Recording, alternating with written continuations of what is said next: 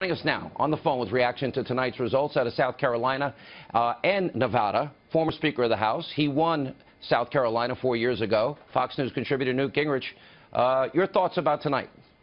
Well, first of all, it is a huge night for Donald Trump, and nobody should kid themselves. Here's a guy who 7 months ago, for the first time, entered electoral politics, has learned at an extraordinary rate, came in second in Iowa, which is a very tough environment for him, with a caucus turnout project, won New Hampshire decisively, won South Carolina decisively, and by any reasonable standard, this is a decisive victory. He's going to win. If you look at the numbers in Nevada right now and the fact they only have a few days to turn it around, he's going to win Nevada. Now, at that point, somebody in the establishment, I've been listening with amusement to the conversation you're having. You and I must be thinking the same thing. I'm like, yeah, have you been listening? If you add this to this to this, oh, then you might beat Trump. It's hilarious. No, I mean, what people need to get a grip on in the Washington establishment is their job is to understand Trump. His job isn't to understand them. Boy, that's really well said. You know, they live in a world of ideas and details and policy programs and long papers and, you know, conferences on ideas. This guy lives in a world of making very big decisions, doing very big things, you know, and I think he could start keeping a list. Will there be a wall and how soon? Will he, in fact, have gotten through a dramatic change in health care and how soon? Will he, in fact, rethink our policy in the Middle East and how soon? But these are future-oriented, and that's the base of his support, is people who are sick and tired of the day-to-day baloney that has dominated American politics. And it's also a very simple rule. If you think Washington's so sick you want someone to kick over the table, then you like Donald Trump and you frankly don't care about the details. And remember, between Trump, Cruz, and Carson, 62% of South Carolina Republicans voted for very dramatic change. Mr. Speaker, let me ask you this, because I watch with amusement, and maybe I'll even add the word a little bit of frustration tonight, because I was watching people with their, and I was flipping channels all over the place, like a lot of us do in the news business, and I'm watching this person say, well, if you add this person's numbers to that person's numbers to this person's numbers, then you might be in a position where Trump's really in trouble now, and I'd be very worried if I'm Donald Trump at this point. And I'm thinking, he just won South Carolina by a huge margin. He just won, you know, New Hampshire by a huge margin. Let me give you a simple analogy. As you know, Cliff and I are big Green Bay fans and actually own one share of stock. Now, if we could have borrowed the Denver defense for that game at Arizona, Green Bay could then have gotten into the playoffs. And if we they would have won the Super Bowl. We would have won the Super Bowl. I mean, these guys who, first of all, if Carson drops out, at least half his vote's going to go to Trump.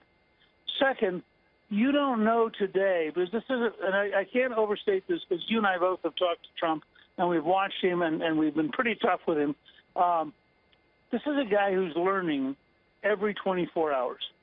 He's not the same person today he was yesterday. By the time he gets to the speech in Atlanta tomorrow, where my dear friend Rainey Casey is helping organize it, and she's a remarkably sophisticated woman. And when she came out for Trump, I began to realize this guy's got something going that's different. Then he's going to go to Nevada. He will be a slightly more mature, more thoughtful person by the time he lands in Nevada. And that's what people don't get. This is a serious man who has done serious things. He has, for 7 months now, tried to figure out how to be president of the United States. And he keeps rolling. You know, it's not that he's changing in a shallow sense of 3 consultants telling him what to dump. It's a very interesting guy trying to really understand a very complicated job. I think that is probably the most, I think the most honest analysis I've heard. You actually said something very early in the process, and you said it both on my radio show and right here on the Fox News channel, that if you want to know who Donald Trump is, read The Art of the Deal. You get some insight into his mindset. So here's my question for you. Going into Nevada, going into Super Tuesday, if you were to talk to him on the phone tonight and say, great job, but I would advise you to make these 3 minor tweaks, what would you tell him? I tell him, first of all, change nothing between now and Nevada because it's too short a time. Hold every possible rally in Nevada you can get to, and go to every small town you can get to where they never see a candidate, and you'll win Nevada in a huge margin, and that gives you a boost. Then take a deep breath take 24 hours off the campaign trail, and think about being a potential president rather than a potential candidate. And he will begin to grow into a job vastly more humbling and vastly more challenging than anything he has ever dreamed of.